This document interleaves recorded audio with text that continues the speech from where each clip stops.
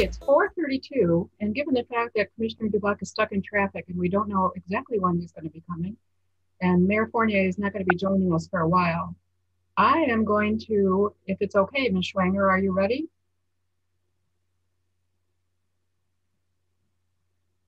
I assume she is, because she's gotten everyone in.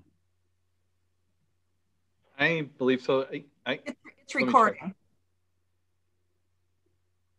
Do we have Julie?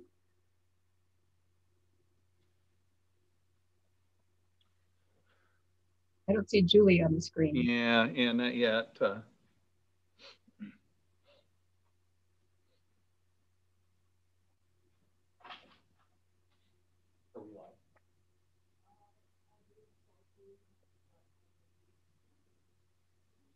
Oh, okay, all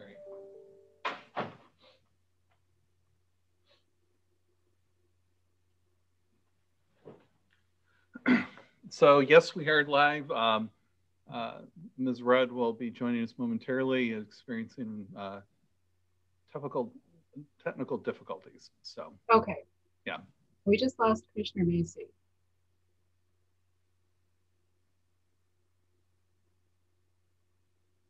Okay, she's back.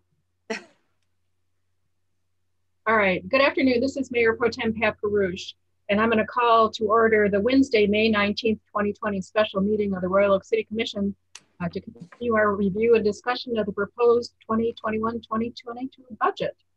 The first item on our agenda is a roll call, and I'm going to call you based on the way I see you on my screen. So, Commissioner Douglas. Here in Royal Oak. Commissioner Macy. Here in Royal Oak. Commissioner Hunt. Here in Detroit. Commissioner Colo. Here in Royal Oak. And apparently Commissioner Dubuck will join us as soon as he gets out of stuck in traffic.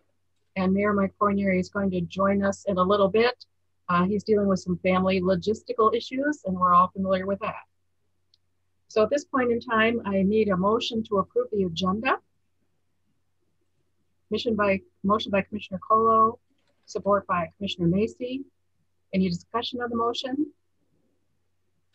Any additions to the agenda? Okay, then I will call for the vote. Commissioner Douglas? Yes. Commissioner Macy? Yes. Commissioner Hunt? Yes. Commissioner Colo? Yes. And I vote yes.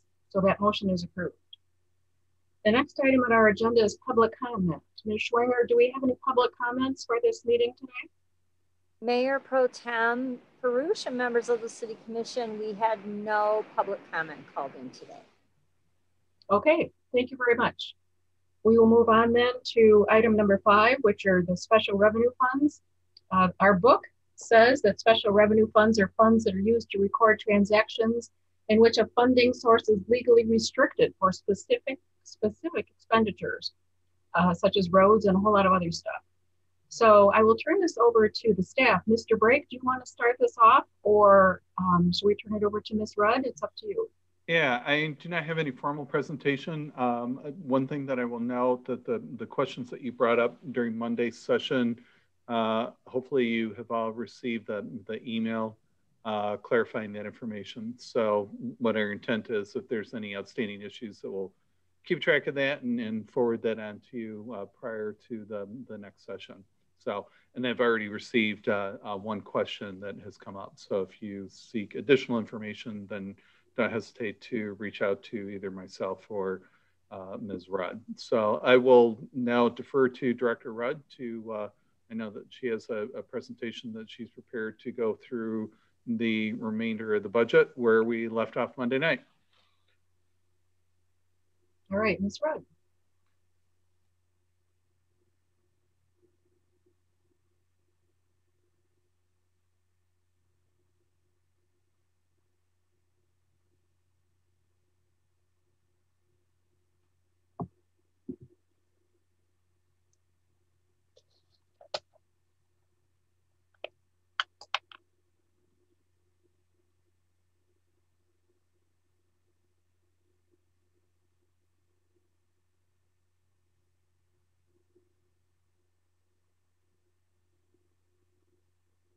Ms. Rudd, I believe you're muted. We can see the screen, but we can't hear you. Okay. Okay. So yeah, we're gonna start with the major road fund. It's immediately after the special revenue tab. And there are numerous cost centers within the major street fund. I am only going to go over the cost centers that have some material items in them. I'm going to skip the rest of them. There's really nothing of significance in those unless you'd like me to go over those as well. But I do not have those in the PowerPoint presentation. So on page 175, the Major Street Fund Traffic Control Cost Center. The miscellaneous contracted services includes $60,500 to replace 3 traffic cabinets, $45,000 for center line pavement marking, and $15,000 for a traffic study. $15,000 for sign inventory maintenance, and $4,500 for mast arm traffic signal inspections. Motor pool charges, which are allocated to this cost center, increased due to, sorry about that. Motor pool charges, which are allocated to this cost center based on the variable rates, are increasing just over $9,000 relative to the 2021 estimated year end due to increased depreciation from recently replaced vehicles and equipment. Members of the City Commission and Mr. Drake, I can only see 1, 2, 3, 4 of you on my screen when the PowerPoint is up. So if you have questions, just jump in, please, because I can't see a hand raised for half of you.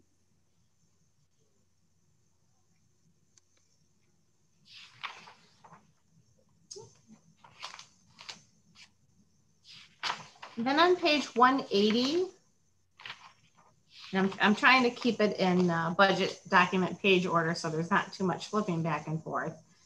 Page 180 has the fund summary.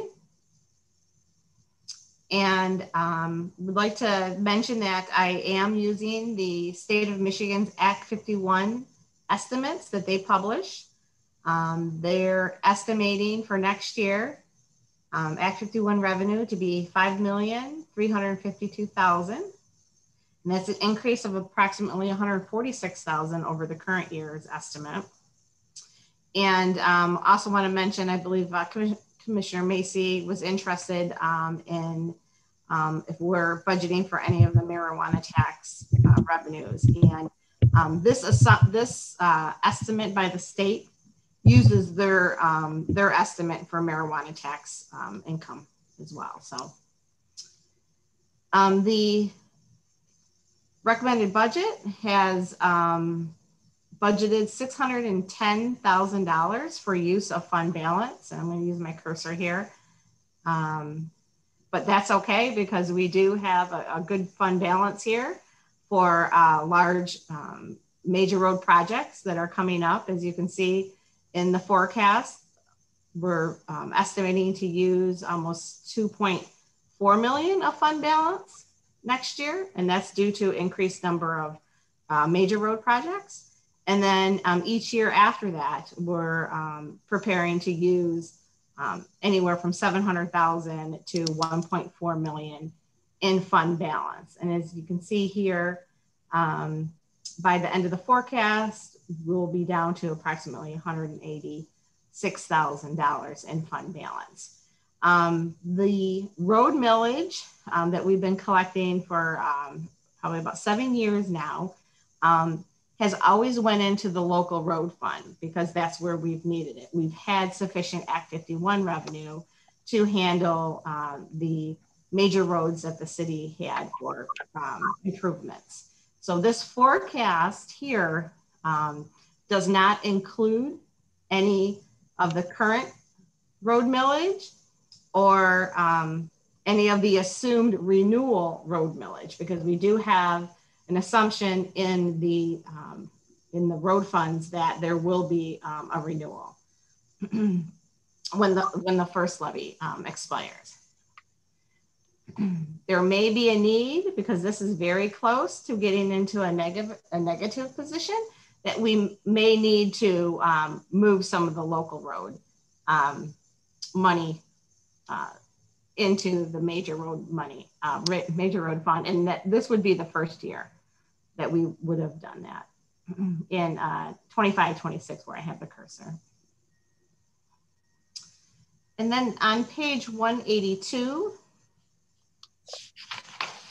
has a list of the projects proposed for next year. Crooks Road resurfacing, 13 to 14 mile for $321,000. Traffic signal upgrades on Main Street and Crooks for $451,000. Main Street resurfacing from Lincoln to 11 Mile, $625,000. Lincoln Avenue resurfacing from Lafayette to Campbell, $650,000. Vincetta Boulevard resurfacing 12 Mile to Crooks, $550,000. And then some various street joint sealing around the city, $251,000. And then signal upgrades, the mass arm installation, $1 million for a total of over $3.8 million. Ms. Rudd, the Crooks Road reconstruction or resurfacing is undergoing now. Is that a 2-year project? Over 2 fiscal years, yeah. Okay. Mm-hmm. Will the construction mess that is there now continue through the winter into next year?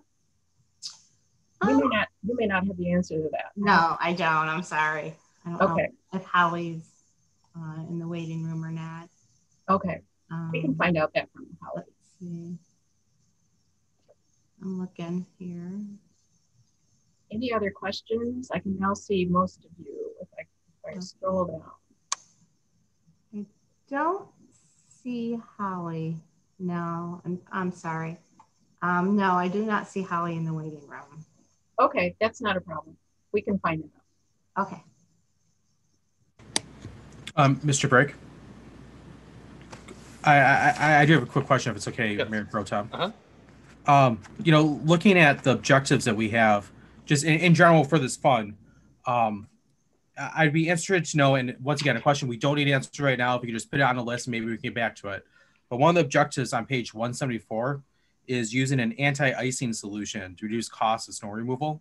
And I'd be interested to know how we're budgeting for that and what our plans are moving forward with that, because I think that is that's one of the things of the future here in the city, dealing with anti-icing. Okay. So I'd be interested to know what where in the you know, I know it's in the winter maintenance fund. Just I'd be more interested in that program. Is it the cost or the technical capabilities of how it works? Both. I mean, it is one of our listed objectives, so I'm happy that we're spending money on it. Okay. And I'd be happy to know. I'd like to know a little bit more about it to begin with, and then the allocation. It might even I'd be happy to even spend more on that. I think that's a pretty important objective for us. Okay. Out of this fund, we can find out more about that. In the meantime,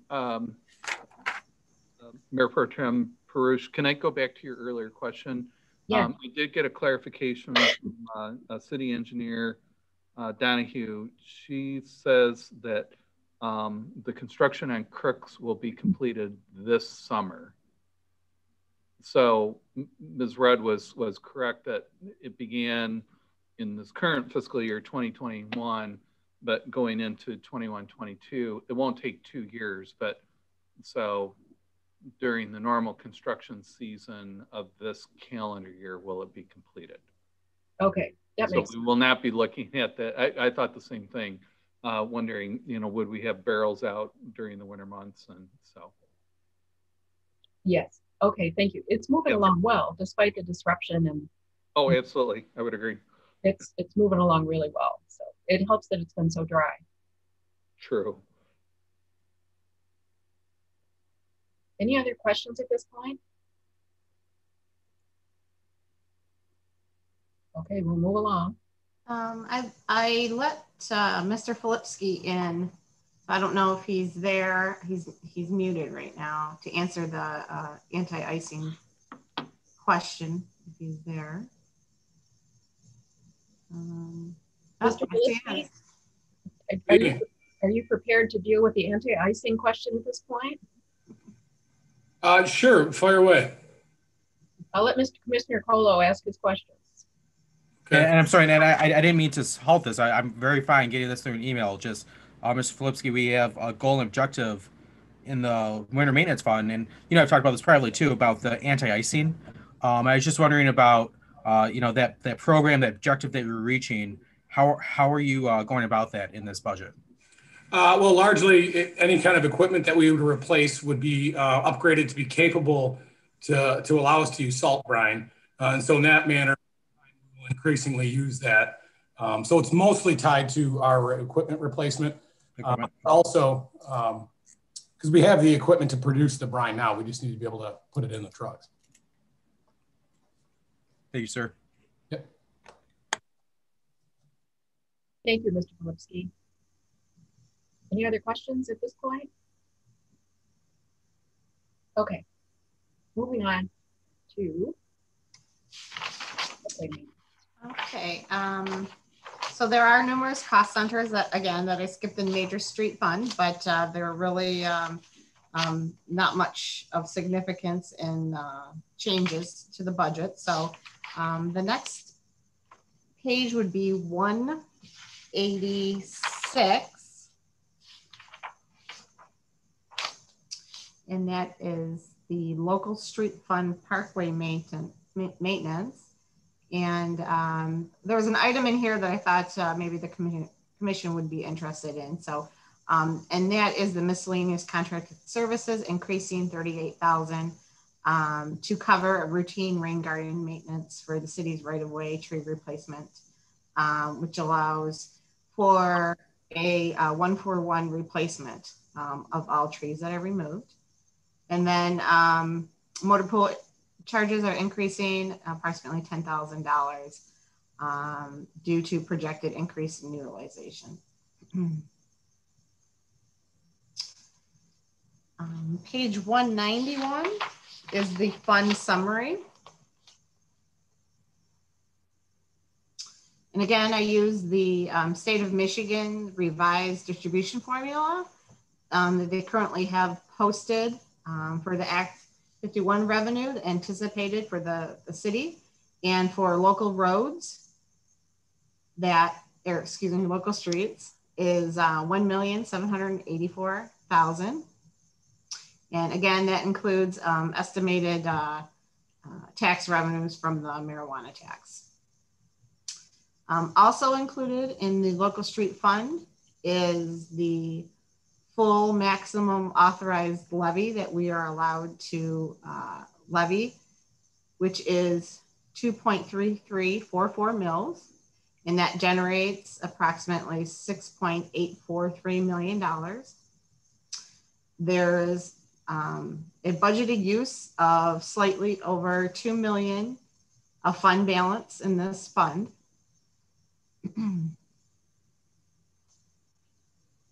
And that's a decrease from the current fiscal year of approximately $468,000. And if you look down where the cursor is here in the forecast, we're estimating the continued use for the next couple of years due to continuation of capital improvements to the roads. And then you see here the addition of fund balance, but that is due to the lack of projects in the CIP right now, and it's anticipated that will change. So once the CIP in those later years get beefed up, it's not anticipated that these contributions this high will be going into fund balance. And then also the forecast assumes a continuation of the millage, a renewal, and the 10-year millage ends after fiscal year 23-24. Mayor Pro Tem. Thank you, ma'am. Mr. Wright, I see Ms. Donahue's here. I just have a quick question about this fund. I believe at a recent city commission meeting, we saw a report that we were evaluating the local street program to see which roads moving towards the end of this, we were going to perform and do work on. So I guess my only question is that program fully funded, or have we had to make any cuts from that? Hi, we have had to make changes each year as we go along just to make sure we don't exceed our budgets. But I haven't had to cut any streets. And in fact, we've actually added, gosh, probably 7 or 8 blocks of reconstructs that we were originally just planning to patch and kind of put a Band-Aid on, that we actually we have the money to actually fully reconstruct them. So I'm kind of amping up our efforts in the last couple of years of 2023 and 2024 to make the best use of the funds that we have. That's awesome. So you don't need any additional funds into that program right now to perform what you want to do at the moment. Correct. Okay, thank you. Mm-hmm. Any other questions on local streets right now? Okay, we'll move on. Okay, and page 194 has... Mayor Pro Tem, I'm sorry, this is the mayor. I just had a quick question. Go ahead. Just in those overall budget numbers, I mean, are we including sustainable elements to our improvements that we're planning, such as, you know, permeable pavements or bioswales, things of that nature? I just want to understand how that's included in the budget for these projects. Sure, that's a great question. We do look to include green infrastructure where we can on road projects. A lot of times that is actually funded out of the water and sewer fund, and we'll kind of split the funding sources on a project. Depending on, you know, if it's really solving a road drainage issue, sometimes we'll bill it to the local street fund or the major road fund, depending on what the project is. But for the most part, it's usually built into the water and sewer fund.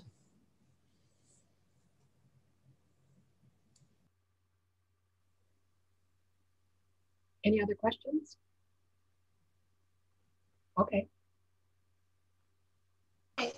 Page 94 has a list of the various projects for local street fund. Concrete pavement, 47,000, sidewalks, $1 million, street repairs, 1.3, asphalt resurfacing, 3,161,000, joint sealing around the city, 90,000, diverter islands, 150,000, road improvements due to water and sewer projects, 30,000, road improvements due to water main construction, 112,500, road reconstruction projects for 2021, 400,000, and then special assessment Evergreen and Northwood, 60,000, unimproved streets, 37,500, 2022 road improvements due to water main constructions, 175,000, and that was cap 2210 and cap 2211, which is similar description, 317,000. Grand total, nearly $6.9 million.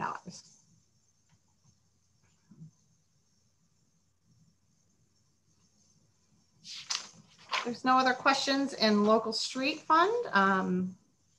Publicity is next, and that should be page 211, because we can skip right over public safety. We covered that on Monday.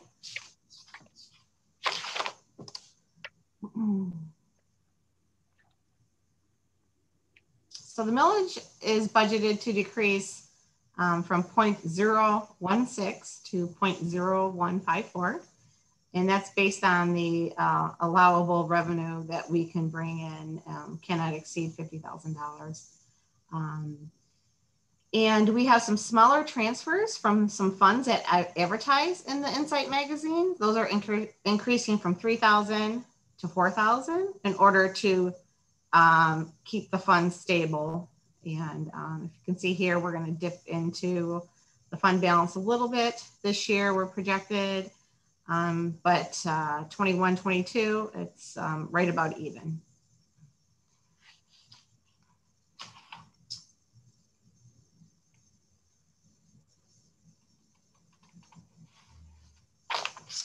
The solid waste fund, page 214 has a significant note. I have 2 slides here on solid waste. We renewed the current millage, the current charter millage for 5 years back in August of 2016.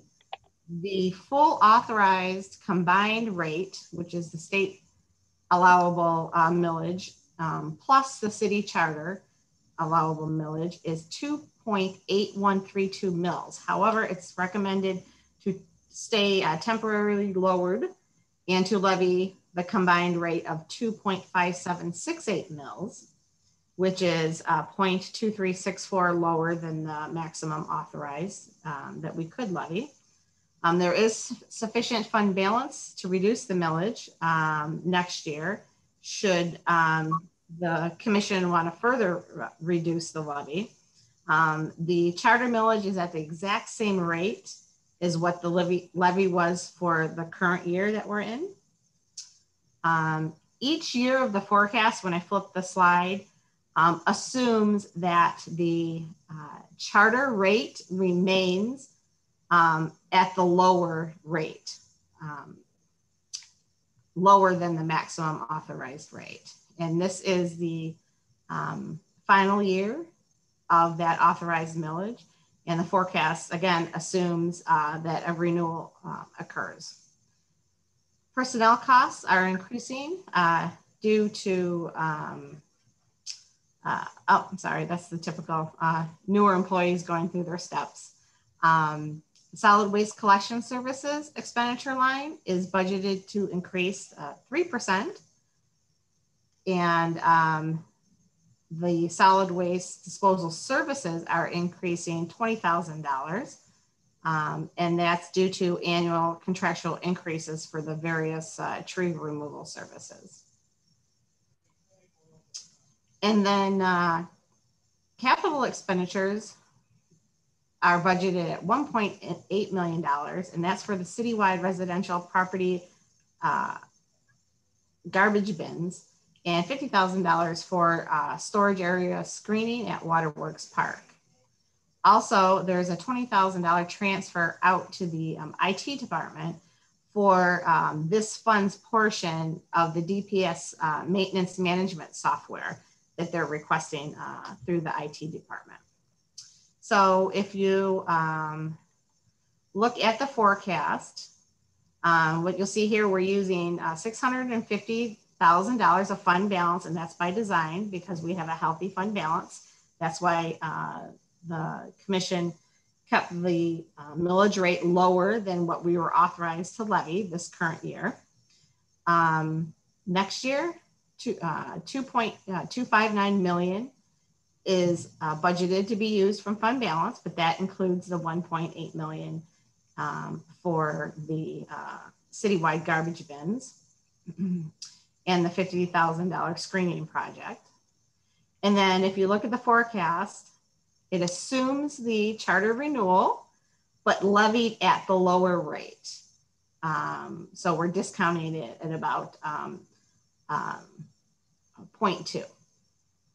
And then you see here the use of fund balance each year. So as of now, it appears like the city will be able to continue to keep that at a lower rate rather than levying the maximum authorized rate.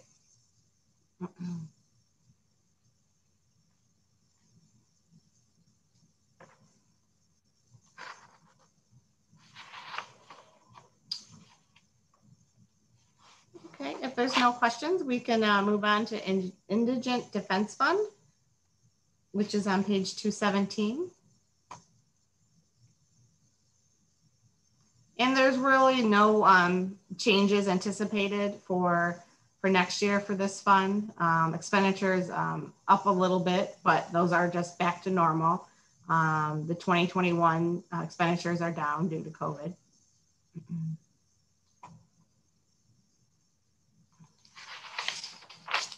And the library fund begins on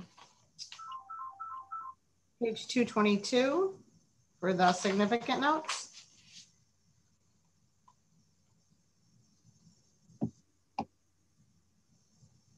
Okay, so the library fund is now covering all the programming costs due to COVID because of the impact of revenue on the Friends of the Library, who previously covered some of the programming budget.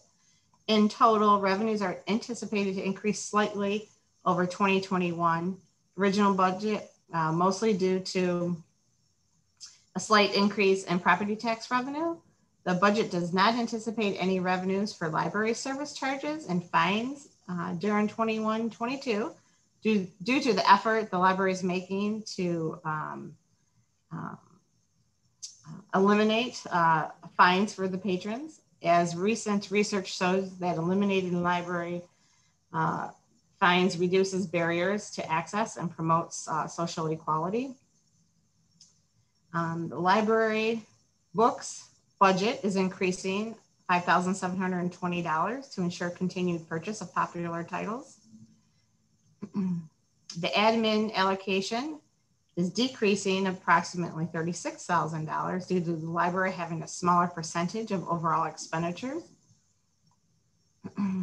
And then IT charges are increasing $7,500 due to the IT budget expanding next year because it was cut for 2021. And then motor pool charges are new for the library fund, and they're budgeted at $2,200 approximately to allow for the library to pilot a home delivery program. And the vehicle will also be used for leaf/twig distribution and various offsite program supply transportation.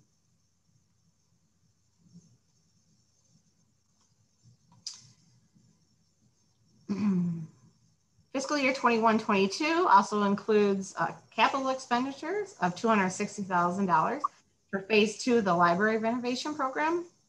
And the forecast includes also, I want to mention future capital in 23-24, because you see, if you can see my cursor here, there's a little blip here in the expenditures.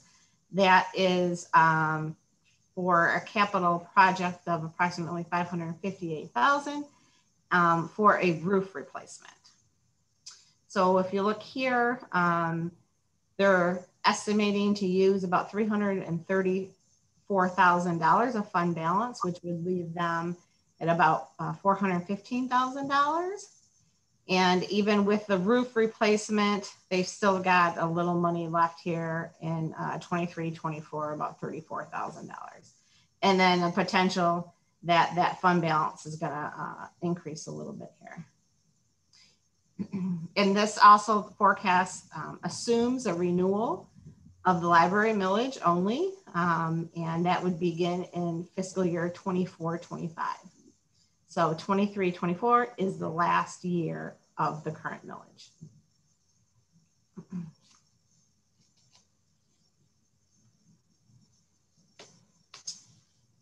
Okay. CDBG, significant note page is 228. And this probably looks familiar, but I'll just go over it real quickly. $45,000 is budgeted to support services for residents who qualify through the city's ROSES program, which is the Royal Oak Senior Essential Services program. That's administered by the Recreation Department. This is an increase of $35,000 compared to the current year. $29,000 has been allocated to support local organizations that provide homeless assistance in emergency shelter programs in the city.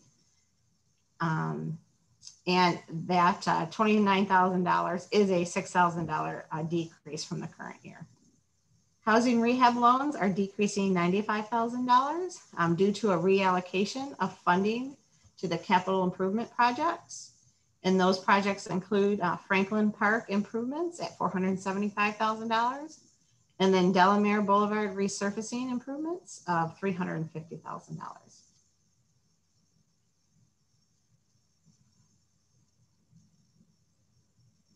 I have a question, Ms. Rudd. I'm sorry, Madam Mayor Pro Tem. Go right ahead, Commissioner Poland. Thank you, ma'am. I guess this is for Ms. Rudd and Ms. Donahue. Um, Looking at the $95,000 reduction in the rehab loans, I see a significant portion of that's going to the Delamere Boulevard resurfacing project, which we all unanimously voted for a couple weeks ago. I think when we first looked at this budget, the idea was we're turning everything into green space, although now it is going into the licensing agreement with the individual lot owners and property owners, and we're repaving that. Could portions of portions of that licensing fee, could they offset that so we could put maybe some of that 95,000 back into these rehab loans? Does that question make sense? Yeah. And actually, now that we kind of know how we're building this project, I don't think we're planning to do any CDBG funding for it, because the funding source for all the pull-off parking will be the private property owners. And doing a CDBG project and construction is like a lot of extra work and kind of hassle for a very small amount of money that would actually be left over to do maybe a few trees or some grass. So I think we're going to have the local road fund absorb any of that type of work that we can fit in, and then free up that CDBG money. I don't really know what the plan is for it, but I won't be using it for Delamere. Does that make sense? It does. Thank you. So I guess that's on to the planning and finance and city manager's office to figure that next one out. That Joe Murphy of planning is the one who's in charge of the CDBG funds. So if there's going to be some reallocations, it'll first, I think, come through the rehab board for consideration of the options. And then once they make a decision, then it will go back to the city commission. But it is Joseph Murphy in planning who's in charge of that particular issue. So I'm sure we'll be hearing more from him about what plans he might have for the $350,000 if it's not going to Delamere. There's a long list of parks that perhaps are, not a long list, but there is a list of parks that might be eligible for some funding as well. So I don't know necessarily that we could get it done in this calendar year or this season, but there are other parks out there on the list of potential funding projects. And this is a use it or lose it type of fund, correct? I believe it is, yes. Okay. Thank you.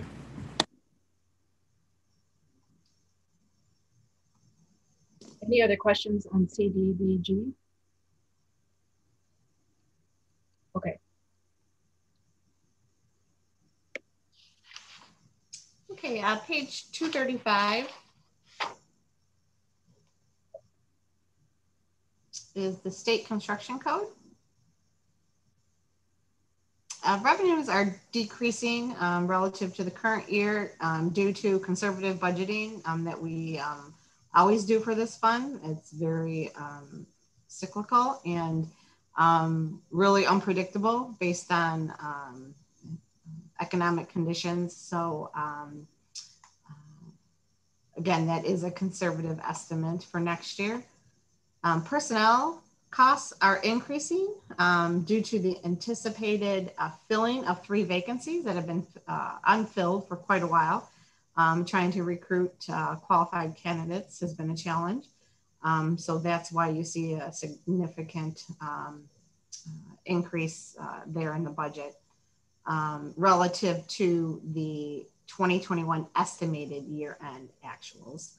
Office equipment and furniture and safety clothing and gear are increasing 3,000 and 3,500 respectively. And that's again due to the anticipated increase in utilization due to filling of the 3 vacancies.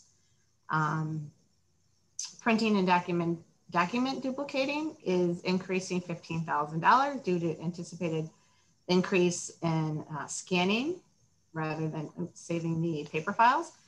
And telephone services are increasing $4,300 due to recent historical actuals. And then training and education and dues and memberships are increasing $5,000 and $4,000 respectively. And again, that's due to thinking there's going to be the 3 additional employees. Motor pool rental charges are increasing $18,550, and that's due to the depreciation catch-up program. And information services are increasing almost $6,000 due to IT's increased budget. $60,000 is budgeted for, or in the contracted services account, to conduct a comprehensive evaluation of the city's development approval and permit process, such as, but not limited to, rezonings, special use approvals, building permits, plan checks, development approval, inspections, and enforcement processes established by the city. And if you look down into the summary table of revenues, expenditures, and fund balance, we're estimating use of fund balance of $224,000 next year, but that fund can afford it. And the forecast assumes a small usage of fund balance throughout the entire forecast. But again, the fund balance can't afford that.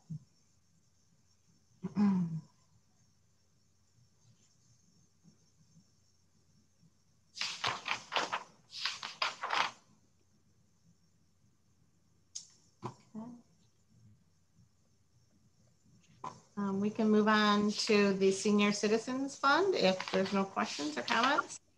That significant note page is 243.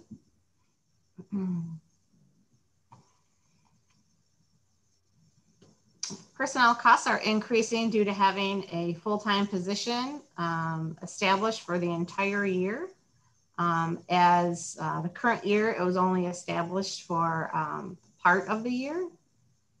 Overall temporary wages are increasing approximately $25,000 due to having reduced staff during the current year due to the pandemic.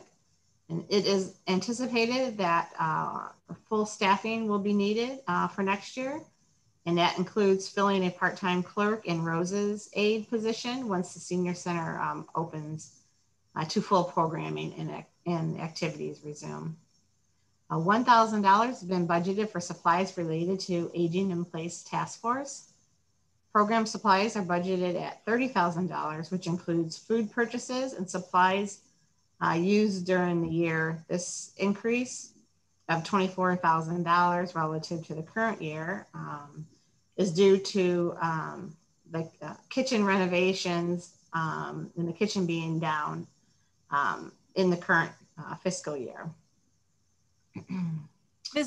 Madam Pro Tem, I have a question for Ms. Rudd. Yes, Commissioner Douglas. Thank you. What are the, Ms. Rudd, I mean, I know there are fees that people pay for classes and so on and so forth, but what are the sources of revenue for this fund?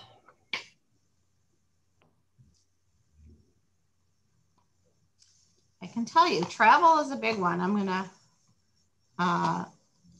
actually pull up the account on it and I will read those to you. But yeah, travel is a significant revenue source, but there is an offsetting expenditure for the travel expense. But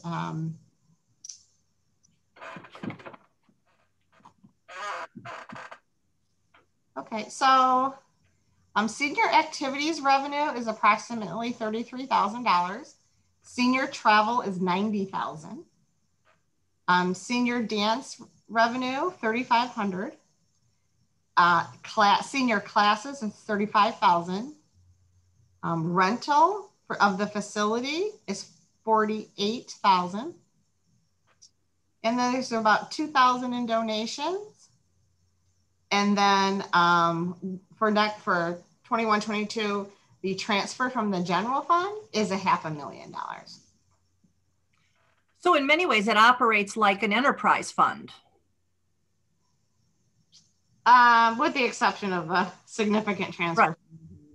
Yeah. So, okay, thank you. You're welcome. Any other questions about this fund?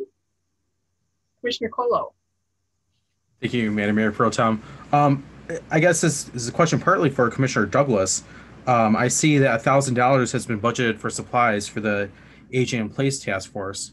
I guess my question is, I know that the Aging in Place for task force has needed some assistance for a while. Is there a budget here that reflects that?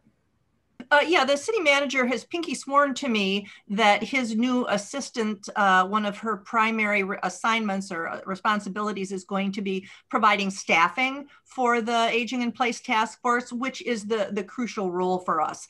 The budget of $1,000 is mainly for, coffee and cookies for the many work group meetings that we're going to have along the way. I would expect in a subsequent year, we may have some publications and maybe like AV expenses as we publish our results and share them publicly. But really in terms of cash outflow, I mean, we don't really need a lot of money. Thank you. And Mr. Brake, as my 5-year-old will tell you, if you break a pinky promise, your pinky falls off. So, good luck. Heard it here first. Do we all get a cookie budget? That would be nice. Any other questions about senior citizens? I don't see any other hands. Okay. Sorry about that. I got a little more.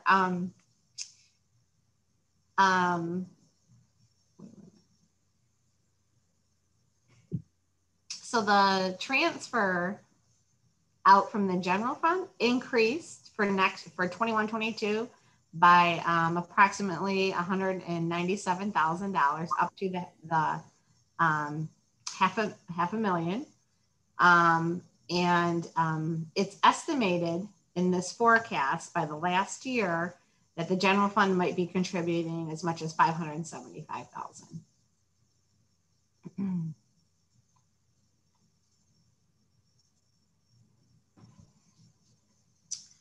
Okay, the animal shelter fund, significant note, is on page 248.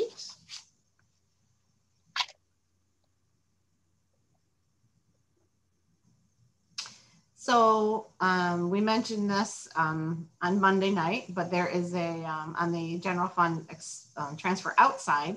I'll just mention it again. There's a $42,000 budgeted transfer in from the general fund. This is new. We haven't done this in prior years, but the reason we did it was to keep the animal shelter out of a negative fund balance position. We cannot bring a budget forward to you. It's illegal to adopt a negative fund balance. So we kind of plugged the hole with the transfer in from the general fund. Animal medical services and animal neutering services, spay neutering services are budgeted to increase 10,000 and 2,000 respectively for next year.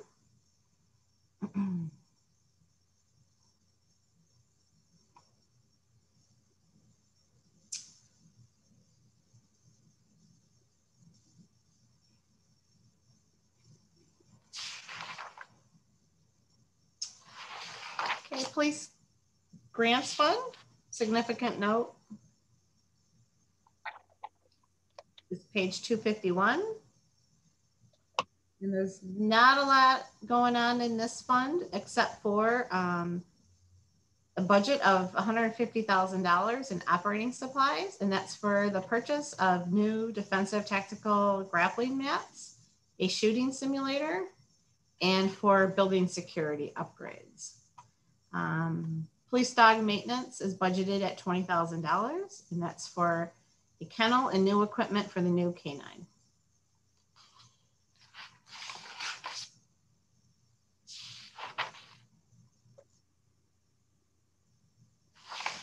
Okay, the DDA fund, significant note, is on page 261.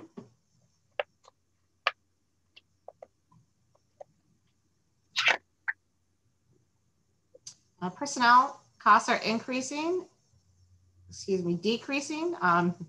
due to higher overtime in the current year for snow removal. Expenditures related to business development committee have decreased nearly $1.6 million relative to the 2021 original budget and are budgeted at $500,000 for next year. Of the $500,000 $1,200 has been allocated for the development of a social district and related activities, and $300,000 has been budgeted for downtown dollars. Expenditures related to the promotion committee account has increased $108,000 and are budgeted at $688,000. And this includes spectacular for $10,000, jingle event and parade, $70,000, small business Saturday, $15,000, arts beats and eats, $100,000, St. Patrick's Day parade, $2,000, rock and rides, $35,000, commission for the arts sponsorship, $50,000, other special events and sponsorships to be determined, $100,000, Comcast, $120,000, and public relations, approximately $86,000, social media content, $50,000, and media buys and social media boosts, $50,000. Miscellaneous contracted services decreased by approximately $4 million relative to 2021's original budget and are budgeted at approximately $1.8 million for 21-22. Significant expenditures in this account include $650,000 for the mass arm style traffic signal replacement, and this possibly might be moving out of this fund. Little note there, $375,000 for downtown maintenance, $205,000 for alley improvements, $310,000 for Knowles parking lot resurfacing, $230,000 for holiday lights, and $17,400 for traffic island landscaping. And contracted services are increasing $20,000 due to adding a new part-time contracted assistant to the downtown manager position.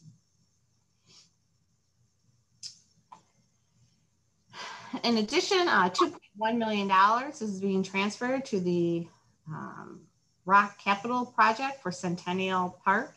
Approximately $100,000 of this is a contingency.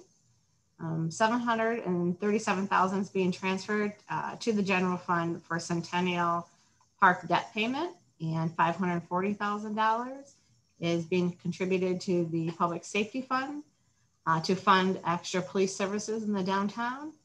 And then $581,000 is budgeted to be transferred to auto parking to pay for a portion of the Center Street structured debt. So I have a question. Commissioner Macy. Thank you. So this is probably for Mr. Brake, I assume. So we already talked about public safety and that court debt on Monday. Does this include any additional set aside for maintenance of the downtown park? I assume that that's going to add quite a bit to the worry-free contract if it's going to be included, which I assume it is. So I didn't, reading through this, I can't tell if it's hidden in one of those numbers or not, but are they anticipating increased maintenance for that park? Not that I'm aware of, but I would say once we have the opening into the park and could discern some accurate numbers, we can revisit that. So, obviously based on that change, until we get into it, until then, best that we could do is come up with a very basic estimate. But no, it does not include anything at this point. Okay, thanks.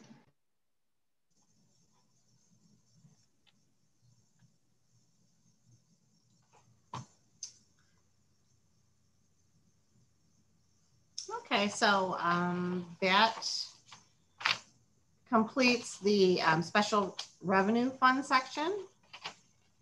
If there's no other comments or questions, we can move on into the debt service tab. And if you could flip to 272. I'm just going to go over the fund summaries. There's 3 fund summaries in this section. And I've condensed them here on one screen. So there's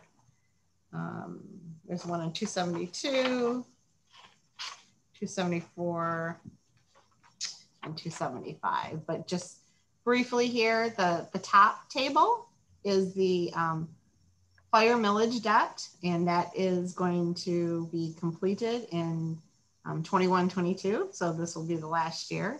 And this is the debt that we have a millage on. So it's approximately 0.2, let's see, I've got it somewhere, a little over 0.2 mil. The court building debt expires in 23-24, and that's $465,000 a year. And then the final one is the WROK debt, and that's going to be going on for a while. So it completes, it's in all the years of the forecast, and that's approximately $2.2 million a year.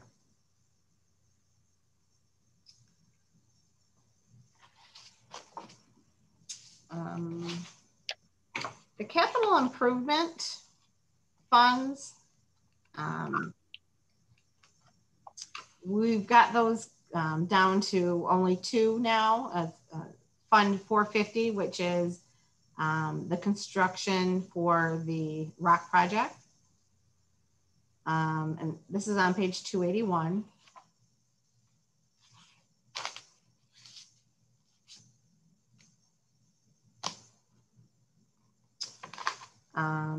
And then also the park capital improvement fund is 498, the second fund here. I'm sorry, that's not the park one. The park's on the next slide. Sorry about that. That 498 is a fund we're no longer going to be using. We were doing the road projects and the water and sewer projects out of this fund. And instead, what we did a couple of years ago is we established the construction cost centers out of each one of the funds, major road funds, local road funds, and water and sewer. And we are expending those capital costs out of those funds directly now. And so this is just cleaning up those old projects. So we will no longer be using Fund 498 after fiscal year 2021.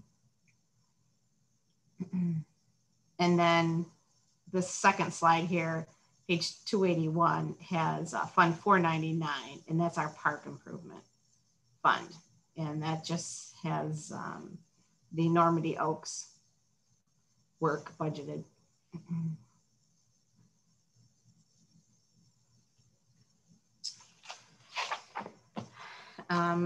There's no questions. The enterprise funds are next. So behind the enterprise tab, we have Arts, Beats, and Eats first. That's page 326 for the significant notes. And as you all know, there was no festival last year, or sorry, current fiscal year. And there is a festival at least budgeted for next year, 2020. 21-22, and basically at the almost the same level it has been in the past for revenues and expenditures.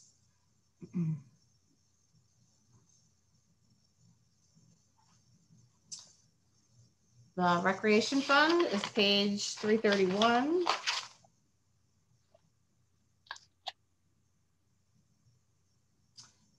Outdoor facility rentals are budgeted to increase $10,000. And most of that is due to the Normandy Oaks Pavilion. Budgets for youth enrichment, youth sports charges, and adult enrichment program revenues are decreasing $10,000, $2,000, and $2,500 respectively relative to the 2021 original budget. To conservatively budget for the return of participants and allow for proper health and safety distancing. Interest income is decreasing $2,600 because of the use of a decent amount of cash in the current fiscal year because revenues were down.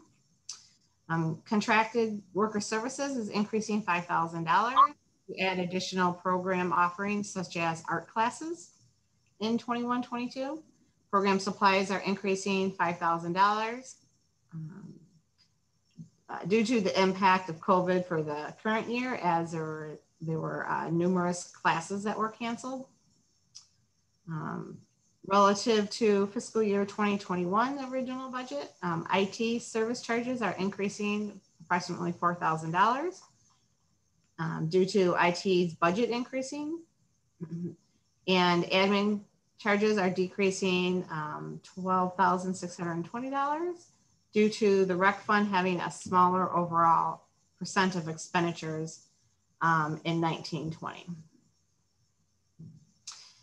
The estimated forecast demonstrates the sustainability with only a modest use of cash each year. However, these revenues are estimated conservatively in these funds. So things hopefully will look a little better. We are just assuming that classes aren't going to be at the 100% level they were pre-COVID, but close to. So hopefully these numbers will look a little better, but there's a slight use of cash each year, but it's very sustainable.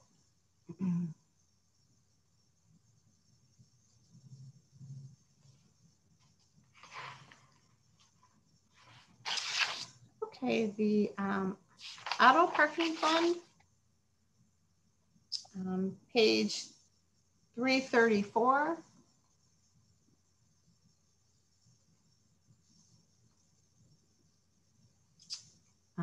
Fiscal year 21-22 revenues are budgeted nearly at the rate of actual revenues for fiscal year 18-19, which was the last full year pre-COVID, with a few exceptions. The 11-mile road garage is budgeted to increase $490,000, mostly due to increased utilization with the Henry Ford building opening. William Street lots meters budget decreased to 0 as that was the last small lot over behind the police station that finally closed, and that's due to the construction of the Centennial Commons Park. And street meters are budgeted at $1.7 million in revenue. The transfer from the DDA is budgeted at $581,000 and to fund half of the Center Street debt payment. I have a question. Go ahead. Ms. Rudd, I asked this question on Monday too. Is this an estimate of the parking revenue, assuming the same system we have right now? Correct. Okay, thank you. And I have a question. Yes, Commissioner Douglas. So does this anticipated revenue compensate for the first 2 hours free that we now offer in the structures? Yeah, that started last fall. Yes. Yes. Mm-hmm. Yeah, we'll see how that goes because we really never had normal operations with that rate. So if it doesn't look like it's going to reach these revenue levels, we'll have to relook at that. Yeah, it's implemented during COVID, during the pandemic. So it's kind of, we kind of got to wait and see and make sure that pans out as we hope. Yeah, for sure. Okay, yeah, thanks. Yes, yeah, we're going to be watching that because we do have the, the revenue covenants on the system due to the 2 revenue bonds for the 2 new structures. Commissioner Colo. Thank you, Madam Mayor Pro Tem. Ms. Rudd, I just have a question about the fund balance in this account, which grows substantially over the years here. What can we use this fund balance on? What is this? I'm assuming this is restricted to something, correct?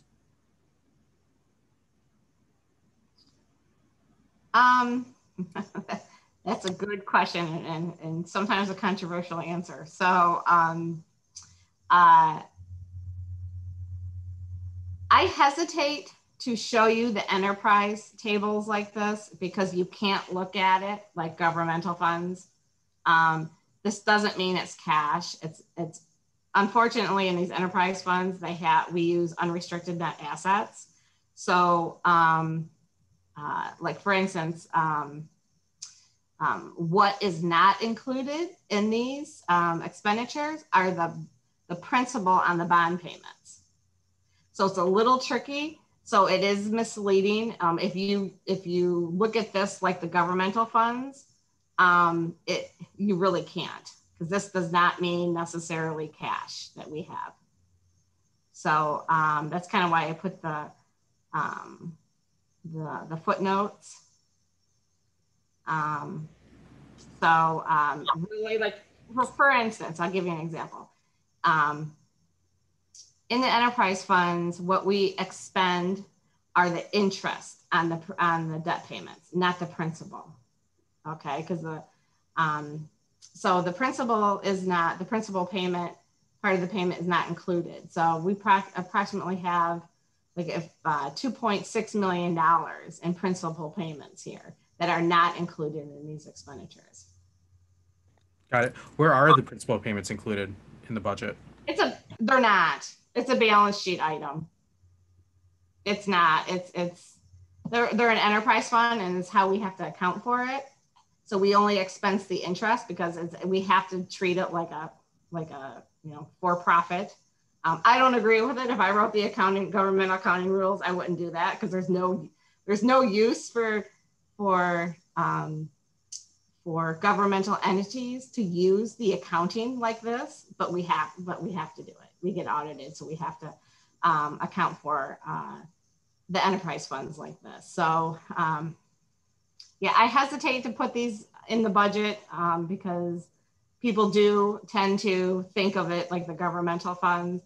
So yeah, if you just think of another $2.6 million coming out annually here, roughly, then you can start to kind of get an idea of what the cash might look like. So 2.6 million coming out, essentially this year we're dipping into a fund balance. Next year we're just at the fund balance, and then it starts to grow the years thereafter. Yeah, correct. But again, how we do the forecasts we just extrapolate the 21-22 budget out. So, for what that's worth, I mean, other things could occur, like if we have the MPS contract, this forecast might look a little different, and maybe a little better, but okay. And then I guess my last question on this, I know it's a confusing or a hard to explain concept, and I get it, like governmental accounting is not easy. So if we do have to go into the fund balance for this, will this come, if we need another 2.6 and this year it looks like we have just 2, does that mean we'll have just over $500,000 coming out of a general fund to cover that? Yeah, it's my next slide here. Oh, thank you. No, actually, was it on this one? Thought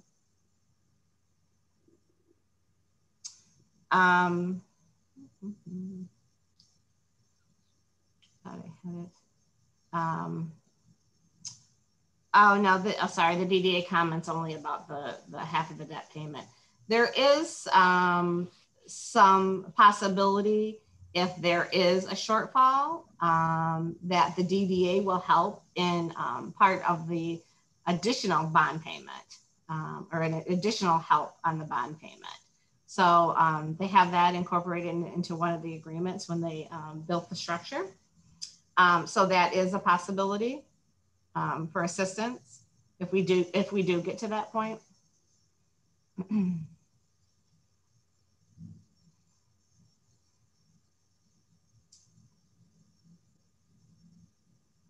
Mr. Brick, are you raising your hand? No, I am not. Okay. I have a follow-up question though. Mayor Pro Tem, can I? Yes, go right ahead.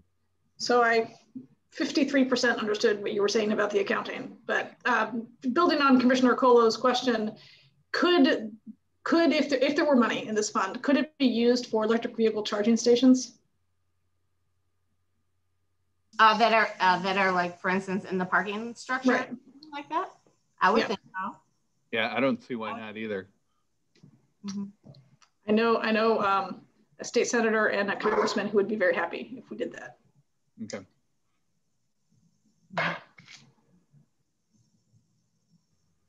So, yeah, so in addition, there's about approximately $1.26 million of depreciation, which is a book entry that are in the expenditure line items as well. I know it's a lot of, there's some adding and subtracting there, but we're looking at the cash levels as we, do the cash flows. So, and to make sure that they're sufficient. As of now,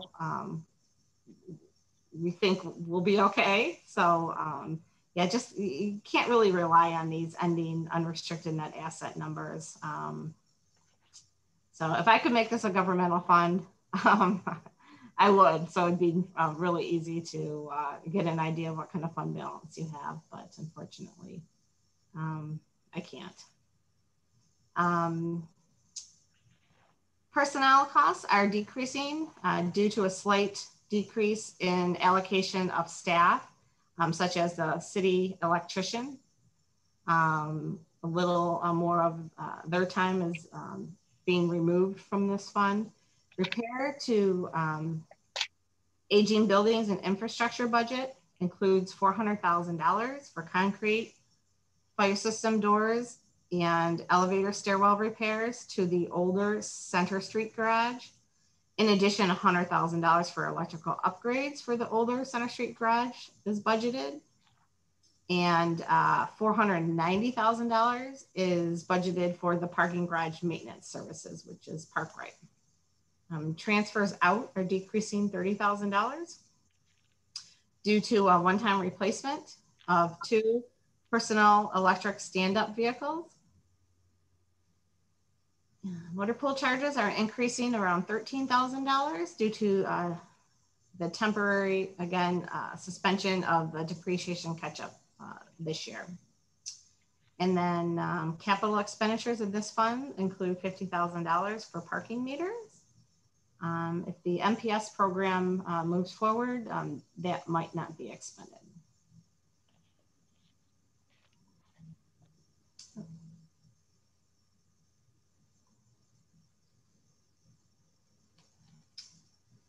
If we're ready to move on to farmers market on page 342.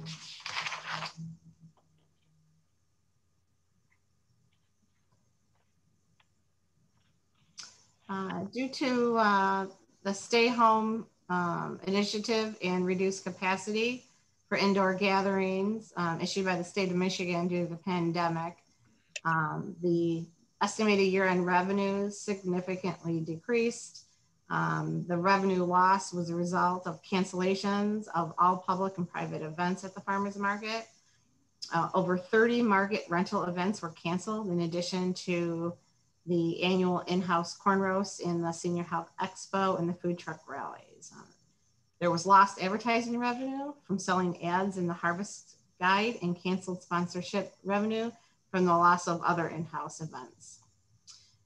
In addition, the Saturday and Sunday market vendor capacity had to be reduced due to social distancing requirements, leading to a loss of rental space during 2021.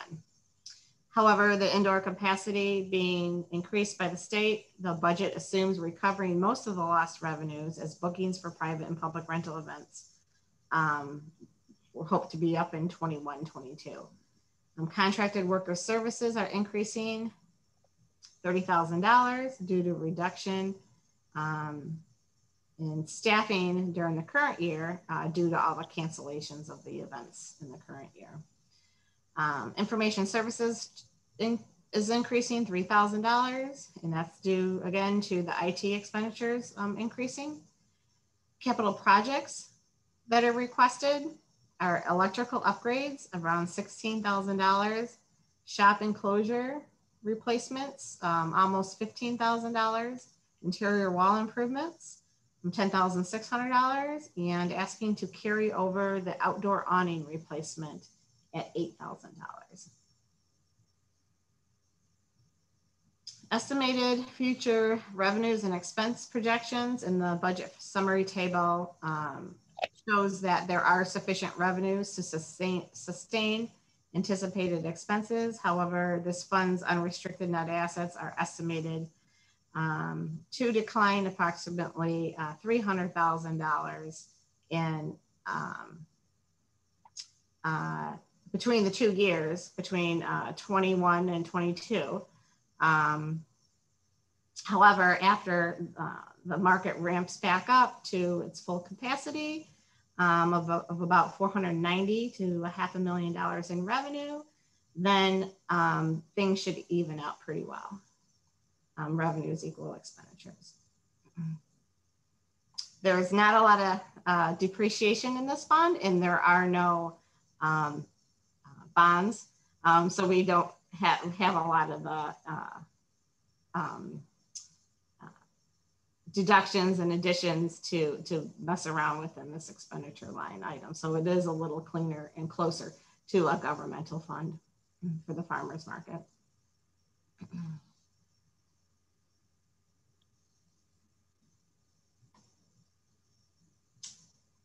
Okay, so the water and sewer fund, significant note. Begins on, oh, it's not a significant note. It's just in the narrative on page 345, the last paragraph I'm going over on this slide here.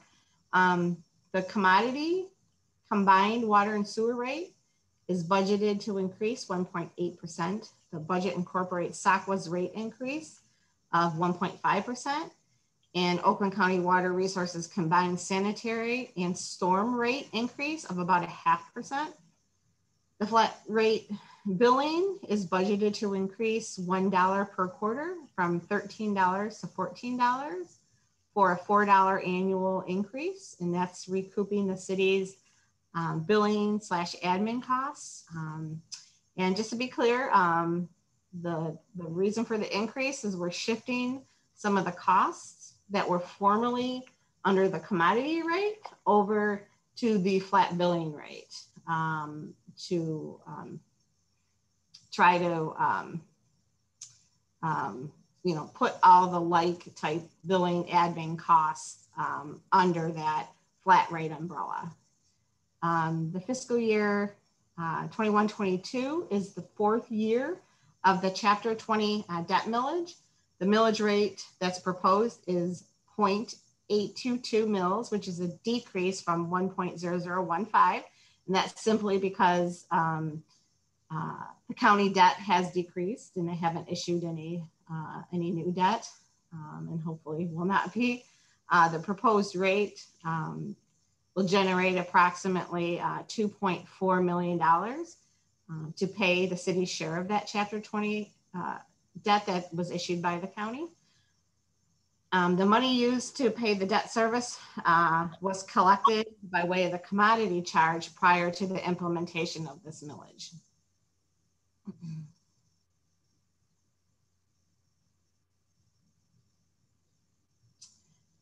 Page 349.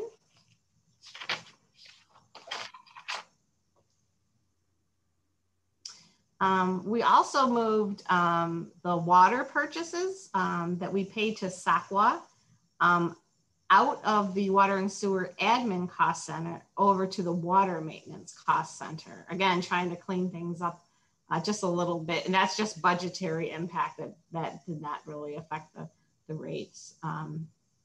Depreciation is budgeted to increase $100,000, and that's due to the increased capital values from water main improvements.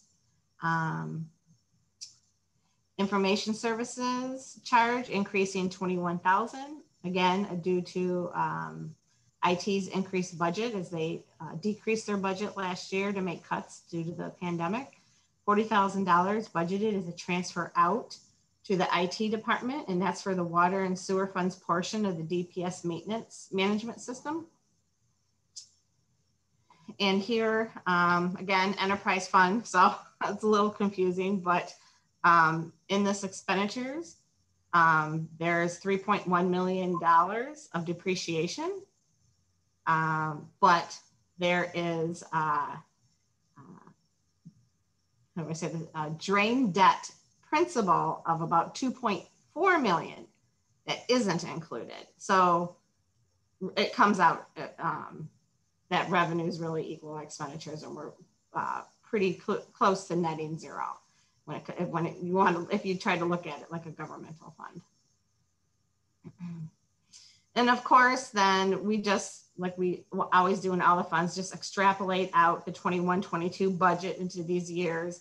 And we look at rates every year, and how we develop the rates are through on a cash basis. So we look at all our expenditures, true expenditures, meaning cash out. We throw a depreciation out, and again, add in the principal for our debt, and get more of a cash flow need. And then we set the rates accordingly. So we do that every year. So if you're looking at these numbers, don't be concerned. We adjust the rates every year and relook at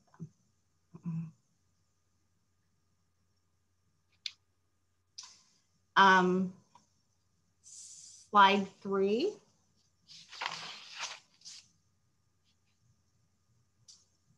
Personnel costs in the water billing area are increasing slightly, and we covered this a little bit over in the Treasury Cost Center, because we're allocating a little bit of a clerical position over to this cost center and out of Treasury.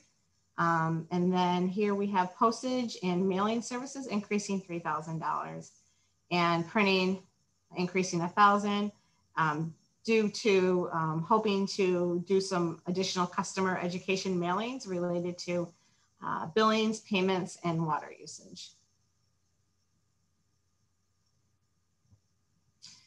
The Water Maintenance Cost Center, that's on page 354. Again, we've moved the water purchases from SACWA expenditure line item over to this one. So that's why you see the increase. If you relative to 3 years or 2 years ago and prior to that. SACWA, again, they're increasing the rates 1.5%. Also in this cost center, $500,000 is budgeted for the contracted services account for the private water lead related work. And then $300,000 is budgeted for service line material verification as needed under the SACWA contract.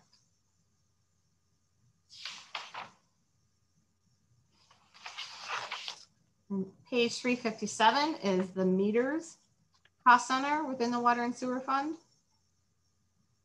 And this budget personnel line items include the addition of a full-time DPS supervisors whose costs are allocated here and the sewer maintenance cost center.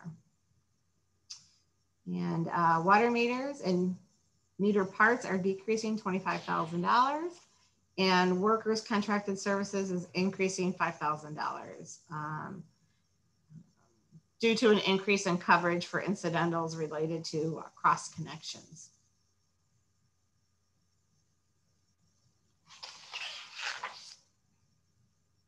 Sewer maintenance cost center. Again, part of the new requested full-time DPS supervisor is allocated here. And the increase is partially offset by a smaller allocation of other DPS and engineering staff. Motor pool rentals are decreasing $72,000 due to decreased utilization anticipated. Sewage disposal service costs are budgeted to increase, again, 0.5% by Oakland County Water Resources Commission.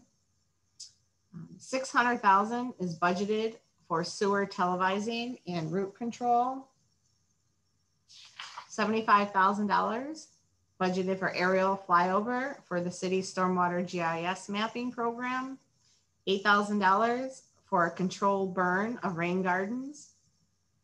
And then tools and hardware are increasing $10,000 to budget for sewer push camera for smaller diameter pipe inspections. And finally, slide 7. I'm sorry, Madam Mayor Pro Tem, quick question. Yes, your quota. And I apologize for not asking this during the CIP review, but Mr. Brake, with that flyover, is that a program that we're still utilizing? If I recall, that flyover was for a rate setting process, I believe is on the back burner right now, correct? Oh, you're referring to the stormwater management? Yes, sir. Yeah, so that is still needed. Okay. So, correct.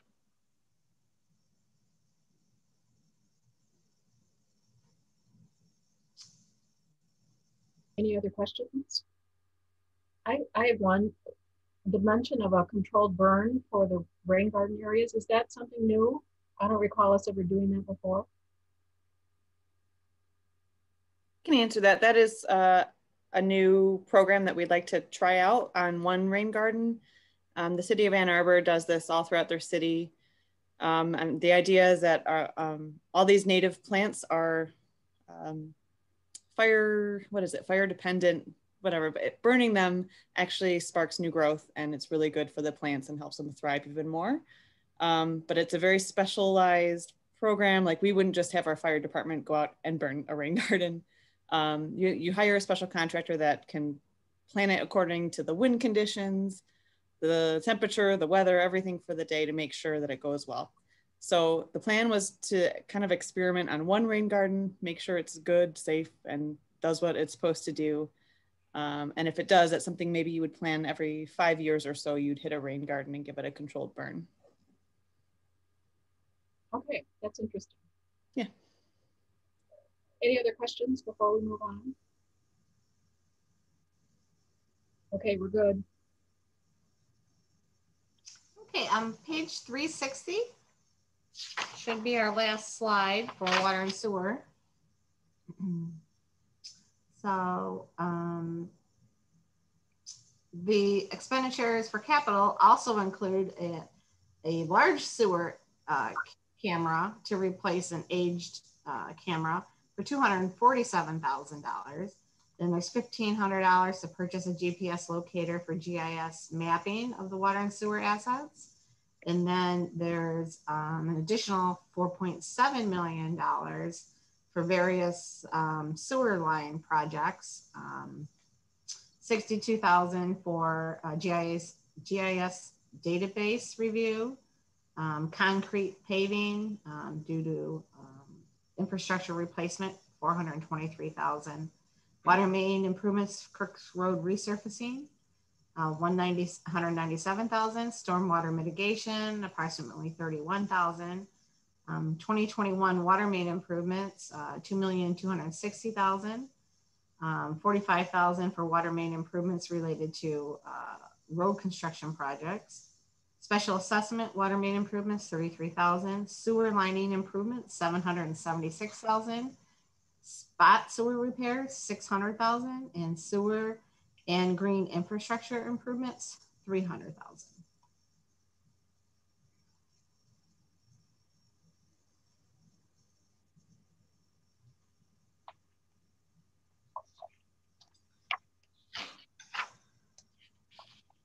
Okay, if there's nothing else on water and sewer, we can move to page 363, which is the ice arena fund significant note. The 2021 revenues for the ice arena were significantly lower due to the pandemic. And there was a facility closure for a period of time. Revenues for 21-22 are budgeted at nearly the fiscal year 2021 original budget, as programs and operations are assumed to return to nearly pre-pandemic levels. Interest income is projected to decrease to $6,250. And that's due to declining rates and also declining cash in the fund. Last summer, the city spent $820,000 for partial roof replacement on the ice arena structure. So that really pretty much depleted the funds in that fund. Contractor worker services are increasing $250,000, and that's relative to 2021 estimated year end, but not original budget, because they did decrease contracted services budget because revenues were down. So the referees and part of Suburban ICE, their budget decreased as the revenues decreased this year. Motor pool rental charges are increasing $7,800, and that's due to the catch-up program.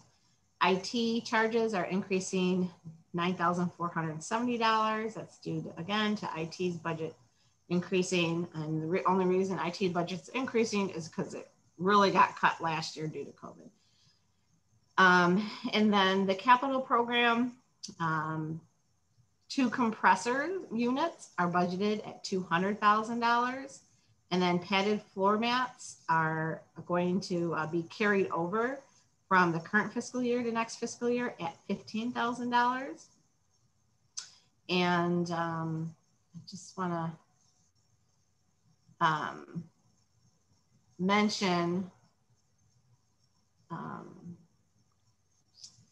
we have an increase here in expenditures when we flip to this page, and that is due to a $135,000 capital project to restore a section of the ice arena's modular roof.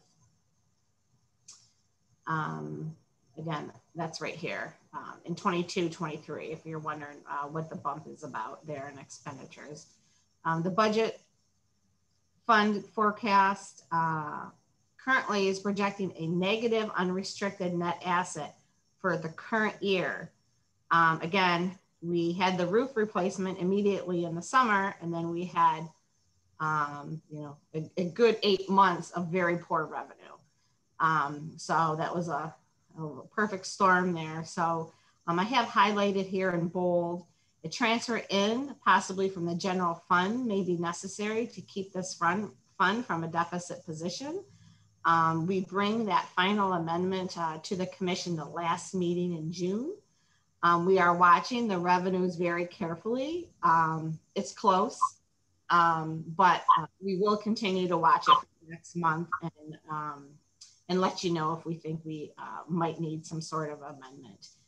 But we cannot allow for the ending unrestricted net asset position to end in the negative at June 30th. Otherwise, we will have to submit a deficit elimination plan to the state of Michigan. Ms. Rudd. Commissioner Dubak first, and then Commissioner Colo. Thank you, Mayor Pro Tem Person. This is exactly the kind of thing we should, in theory, be able to use the ARP funds for, right? Just fill this kind of gap. Yeah, I hope so. Yeah. I would say so too for lost revenues when you compare it to the prior year. Yeah. Right. I mean, we know it was the impact of the pandemic, which is why people stopped coming to the ice arena. So it feels like a clear connect to me. Yeah, we're waiting for those guidelines. You know, they do specify utilities, and hopefully they don't mean enterprise funds, but that certainly will be a relief if we can. In addition to the parking structure, we lost a lot of revenue there as well, or the parking system, excuse me. And recreation, we lost a decent amount of money. Not as much as in farmers market. But so in the case that we might have to make a transfer in possibly from general fund that is not currently reflected in this budget, so you're waiting to find out if that's necessary, and then it's an amendment. That's what you're saying? Yeah, correct. And here's the problem. Let's say we don't have information about eligibility yet, you know, with the grant, you know, as of, what is it, June, I think June 28th is our last meeting for the fiscal year. That's when the budget amendment comes. That transfer, let's say it comes from the general fund, it has to be a gift. And basically, because if it was a loan, we would have to record it as a payable, and we would be in the same position with a deficit because that loan would be a liability. Right. It wouldn't help at all. So if we say, hey, we're going to loan, you know, let's say we need $100,000, we're going to loan it from the general fund to the ice arena. We'd have to record that loan as a liability, and we would still then be in the negative. So it would have to be a gift from the general fund. I just wanted to, you know, we're watching the revenues closely. They're really improving, but is it going to be enough? We'll be able to watch it till about the first week in June when we really have to finalize, or the second week in June, the budget amendment. So, but we will keep you updated on that in June to see how it goes. Thanks. Commissioner Colo, you had a question? No, great minds think alike, and Commissioner DeBuck beat me to it. Okay. Anyone else have questions on Ice Arena before we move on? I don't see any hands. Okay. Okay, well, we can leave the enterprise funds and move into the internal service fund tab. The IT department, significant note is on page 370.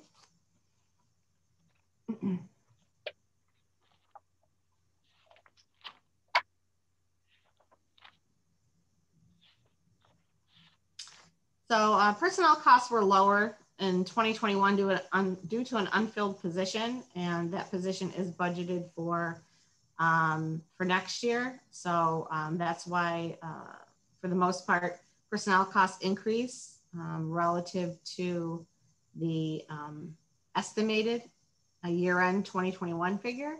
Computer supplies and parts are increasing $210,000 to cover PC replacements that were skipped in 2021 due to the cuts for the COVID pandemic, and there were some other reductions as well. This budget includes also adding the point of sale devices at the senior center, and installing Wi-Fi at Memorial Park, upgrading the firewalls at Eagle Plaza, as well as the Mark Twain Dog Park, increasing backup capacity for city servers, and implementing a teleconferencing system in the police department's emergency operations center. Miscellaneous contracts are increasing $197,000 relative to the 2021 original budget, primarily from increases in costs of services and licensing for new technologies added to the new City Hall, as well as replacement software for human resources and the police department, including training and policy tracking system replacements, smart boards, and the passive optical local area network.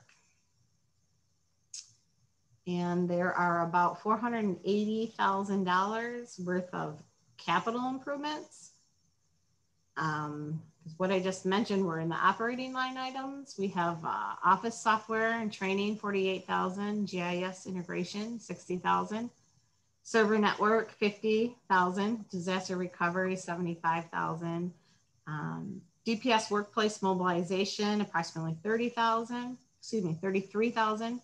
DPS security system, $50,000, DPS Wi-Fi, $10,000, engineering plotter, $11,000, library security system, $12,000, the DPS computerized maintenance management software, $100,000, and then an upgrade to the fuel management system in the motor pool area, $30,000.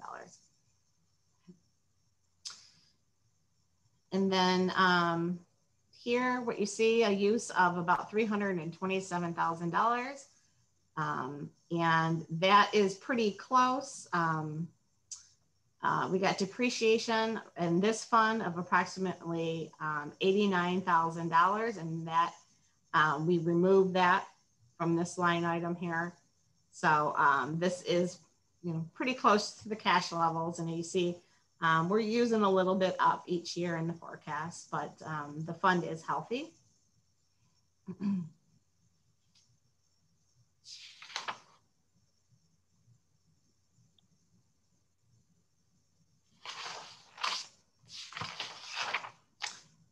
there's no comments or questions, we can move to motor pool, which is on page 374 for the significant note and 375 for the budget summary. And as you've heard numerous times, we're going to implement, again, the catch-up program. So revenue is included in this fund for that, resuming that program, which would be the third year. And that's just over $400,000 extra. And just as a reminder, we are going to do that over 10 years because we were short, we believe, about $4 million in funds for future replacement, because many years ago, they took, when times were bad, I'm assuming, they took a vacation from collecting depreciation for the replacement vehicles.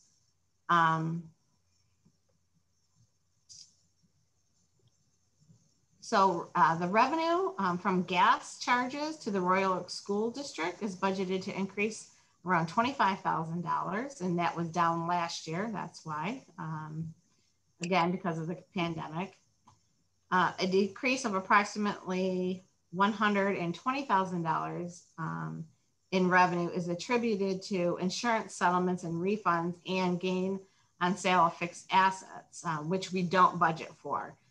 I anticipate we are going to have some revenue, but that is such an uncertain line item for revenue.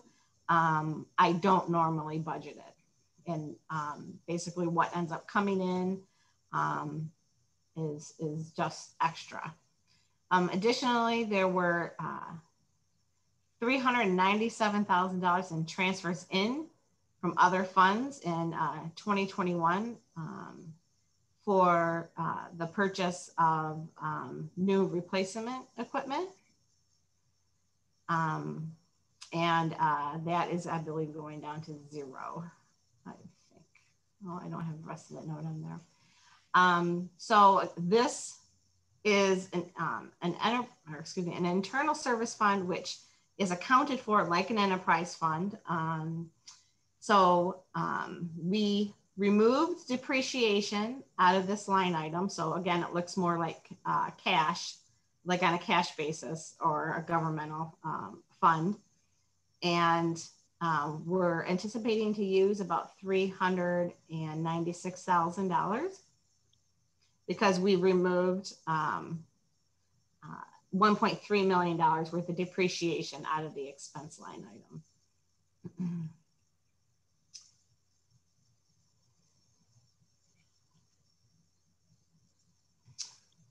And then on the expenditure side for this fund, personnel is increasing due to the typical reason we give you for the possibility for merit increases, but also there was an unfilled position this year, and we're assuming that gets filled in 21-22. Collision and damage repair services are increasing $12,000 to better reflect what the historical expenditures have been. Miscellaneous building repairs and maintenance are increasing $4,000 for electrical panel replacement, and the budget for trees, shrubs, and plantings are increasing $1,000 for facility landscape improvements. And that would be the DPS building. Training and education costs are decreasing $3,500 due to changing needs for the various staff training. And then capital projects include $90,000 to install the dedicated charging infrastructure in preparation of converting some of the city's vehicle fleet to full electric vehicles. And then finally, the motor pool capital costs total $2,160,000. And that includes street sweeper for $48,000, a maintenance truck for building $44,000. A fire pickup truck for the fire department, $43,000. A replacement pumper for $720,000. A replacement ambulance for $250,000. The highway department is getting a new skid steer loader for $151,000. And then for inspections division, there's 3 SUVs to be replaced for $132,000. A rotary mower for $57,000. Parks tractor for $37,000. A gator for $30,000. Police vehicles, 10 SUVs for $481,000. A regular vehicle for $35,000. A sewer department pickup truck for $37,000. A van for $48,000. Water maintenance division, a light tower for approximately $19,000, and a replacement van for $27,600. Commissioner Colo, you have a question? Thank you, Madam Mayor Pro Tem. And I guess it's kind of a philosophical question here. You know, we're upgrading. We have the 90,000 budgeted here to upgrade the city for electrical vehicles. Next, you know, doing it this year so we can buy electrical vehicles next year. You know, Mr. Brake and whomever else might be able to answer this, is there maybe a strategy here to put off buying some of these vehicles, maybe the small SUVs that the inspection department uses, maybe a pickup truck? I saw someone in Dearborn driving around a really cool pickup truck that's gonna be all electric the other day that will be out next year. So I wonder if there's potentially a strategy here to put off some of these expenditures so that you know, if these vehicles are still able to be used, maybe put this off and buy them next year so we can utilize the infrastructure. And I'm interested in your comments. Yeah, we're certainly taking a look at that. I think the first thing is having the charging station, because we don't want to get the vehicles and not have the ability to. So there's some modifications that we'd have to make even to the building and parking lot here. But we've had some preliminary internal discussions about that, and I'm certainly interested in pursuing that. I would be, and you know, newer vehicles, meaning like pickup trucks, are very, very new in the market. I would be a little hesitant to jump on those so quickly, but certainly the others, kind of the light duty sort of crossover SUV type of vehicles. I think that's something that we should explore, and so it's going to be an evolution, and that conversation has begun. Okay, yeah, and I was being a little tongue in cheek about that pickup truck. But, right, yeah. I would be interested though, you know, even potentially leaving it in the budget, but then maybe not purchasing it right away, so we could see if there's a process there where we, you know, look at buying an electric car instead of these that exist right now. That could be a possibility. You know, I don't want to speak for Director Filipski, that could talk about what, you know, how they evaluate cars that are ready to be, you know, replaced, and so and that gets into the state purchasing program. So there's some variables that we have to take into consideration.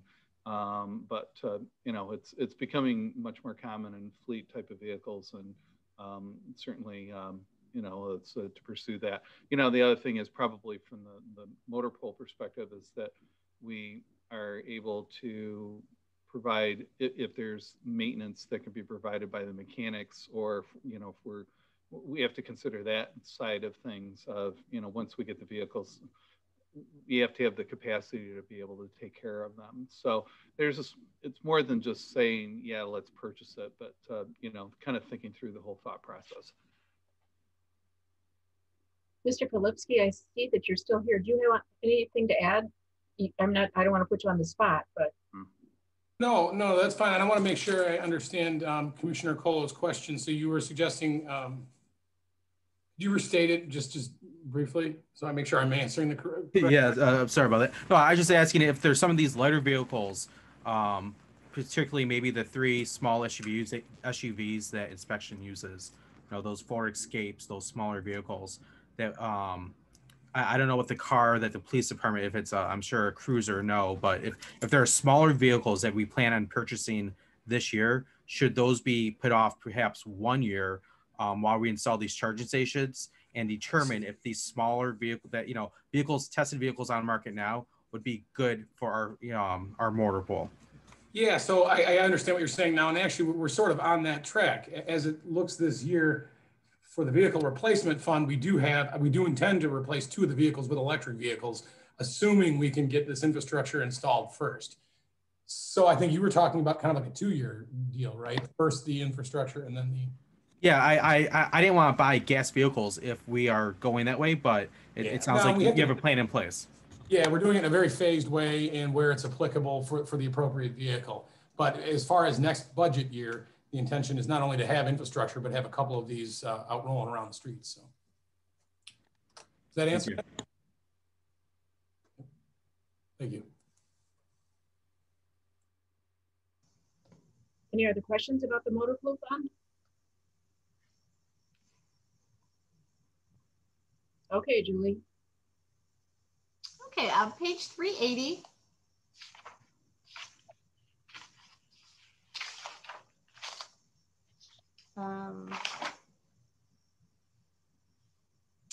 This is our healthcare self-insured fund. Our Blue Cross illustrative rates are budgeted to remain relatively flat for employees and retirees with Blue Cross Blue Shield. The HAP program, which is fully insured, we expend that out of here as well, even though it's the self-insurance fund. There's not too many retirees in the HAP program, probably maybe 40 out of 400. That rate is increasing 3%. The Blue Cross Blue Shield stop rate is increasing 9%. You can get rid of that 0 that's in your book behind the 9. The Blue Cross administration fee is increasing 1%. And just want to mention, approximately 60% of the medical budget is for retiree coverage. $15,000 is budgeted for the Health and Wellness Committee future initiatives, and $225,000 is budgeted for our collaborative health centers. And you see there's basically a small use of fund balance here, about 200,000, and then that just rolls on to future years. And of course, we just, again, extrapolate off the 21-22 budget column for those future years.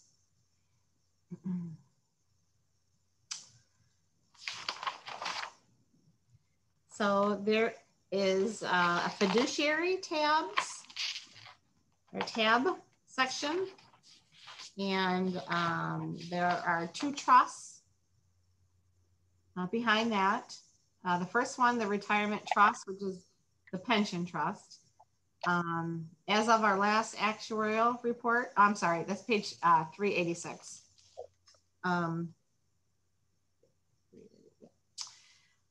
As of June 30th, 2020, we had our last actuarial report performed as of that date, taking asset values and liability values, again, as of June 30th.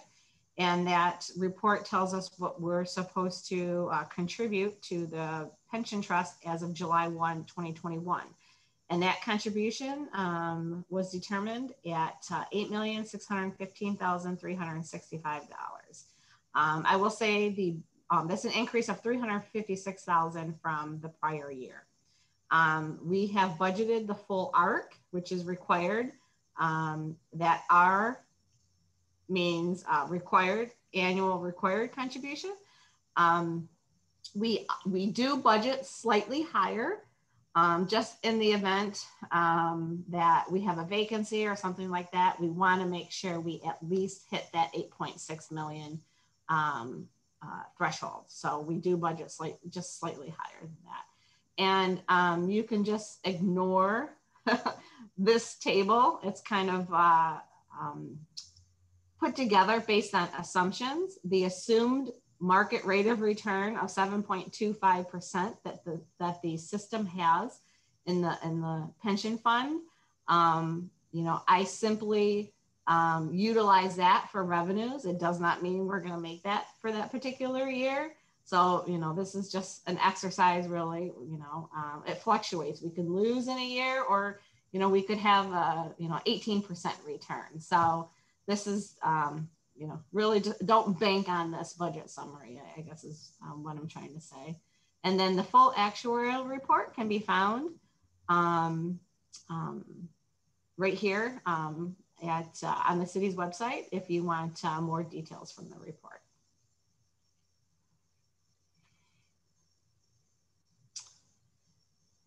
And then the next slide is the Retiree Healthcare Trust, and that's page 388.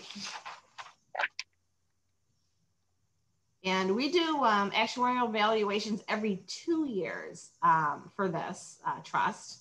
And we happen to have the last one performed June 30th of 2020. And this R is recommended. So the annual recommended contribution for OPEB is almost $1.5 million, which is $557,000 increase from 2 years ago, what they calculated. So that's a decent increase for next year. The full report is, again, on the city's website here. It's indicated, the pathway is indicated here. And again, I do the same thing on the revenues. I calculate that based on assumed rate of return.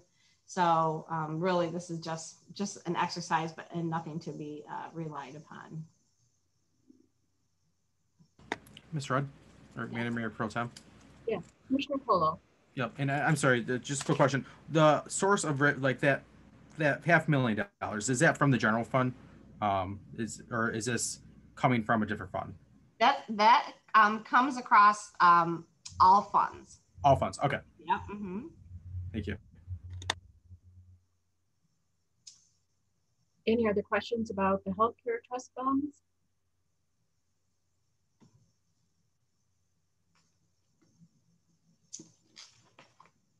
Okay.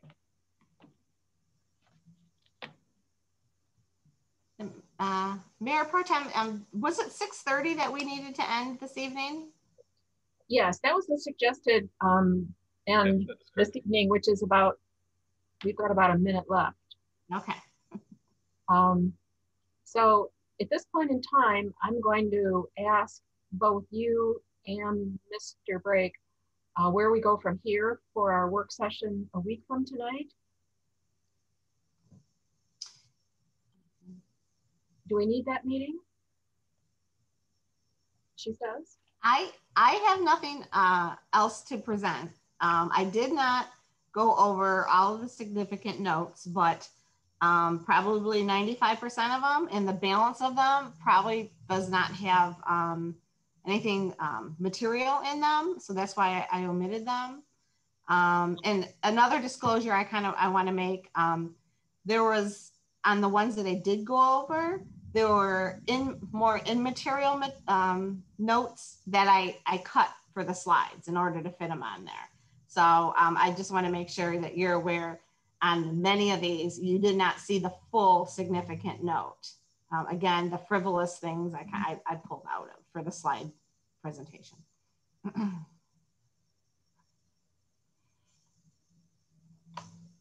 Mr. Brake, do you have any suggestions for our meeting next Wednesday? Well, I would say this. You don't have to decide it this evening, but I would say by our regular commission meeting on Monday, if you give some thought to that, if there's topics that you want to go over collectively as a group. Otherwise, it's, you know, have a list of, there's a few questions that have been asked, but you know, if you want to provide some feedback, we could just wait till the June 14th public hearing. But if there's some outstanding issues that we need to address or look at different scenarios or alike, so I don't think we need to make a decision this evening. You know, we've gone through a significant amount of information, so we're probably have information overload.